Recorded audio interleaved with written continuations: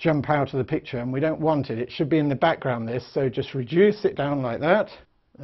Just get a little bit of light on that tree. We can do the same down this side, but this is in the foreground, so I can add much more yellow, and I can actually make that quite strong if we wanted. A little bit of punchy stuff there.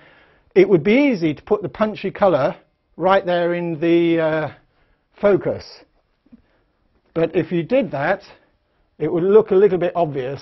You know, it's a little bit of an easy trick to play. This is more subtle. You're just carrying your eye round the picture rather than bashing it straight into the focus. Finally, we'll just take this small brush I've got here and just put a few final touches around her. You can see she's starting to dry now, and I don't want her to. So we just give that a little spray, and that means I can play around with this area if I want. The first thing I'm going to do is just put a bit of warm light by mixing the white into these warm colours. Got the raw sienna and the burnt sienna there, and just put a little bit of warm light on this back wall here like that. Maybe a little bit just down on here, and I'll look for other areas where I can see that warm light like that. Around the lady, well, quite honestly, I don't think I'm going to do much more to her.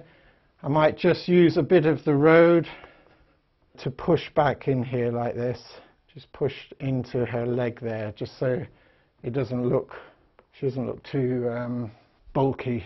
Compositionally, we might want to strengthen one or two of these darks to pull them slightly further back. So in that case, really, we have to be a little bit careful here, not to suddenly make a strong statement which isn't necessary. As I was saying before, it's much better to stay subtle. So I'm mixing in the ultramarine and the burnt umber here. Now that is a terrifically dark dark. It's almost black. So use it sparingly. I would just put a little bit down like that.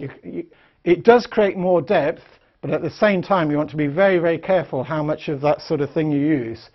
And quite a good thing to do is spray the picture underneath so that it is blending. You see, you can blend those like that. And I'm going to put more burnt umber than ultramarine blue. I want it to stay warm. Take off some of the paint off the brush.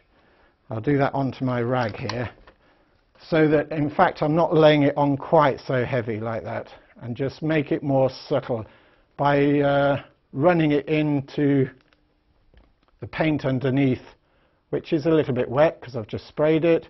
So it's a little bit like working with oil, well, a lot like working with oil, I should say. And there we just creates a bit more depth with that extra little bit of power. Do a little bit on this side here.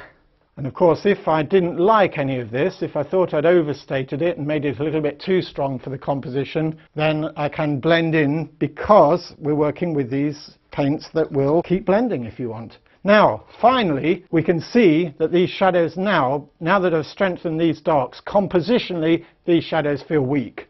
So just simply get a little bit more of the burnt sienna and cobalt blue and just test a little bit first. That's probably a bit better. Put some of those blues in here. It's all about carrying your eye around the picture. So those blues go there. This goes down there.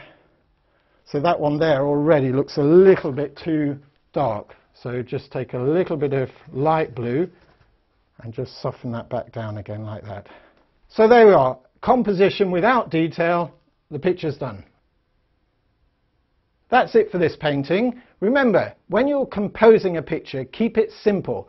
Focus and framework.